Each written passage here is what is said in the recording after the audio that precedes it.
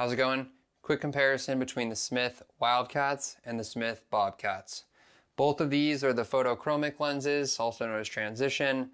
They get pretty dark in the daytime. I use them for everything. Super nice night riding, sunny riding, works super well.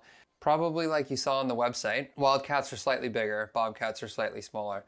The Bobcats are a little stiffer. I wear a medium-sized helmet, and I actually like the feel of the Bobcats. They fit my head a little bit better.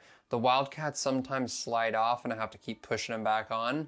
Again, I think that's because they're slightly stiffer and the width between the arms and the temples over your ears is a bit more narrow on the Bobcat, so they hold snug on your head.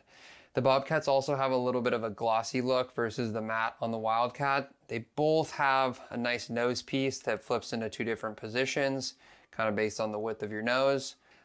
Yeah, the Wildcats are great if you have a bigger head, but if you have a medium or even definitely a small head, the Bobcats I think are going to be the way to go because they're going to stay on your face a bit better. That's it. Quick review and comparison between the Wildcats and the Bobcats.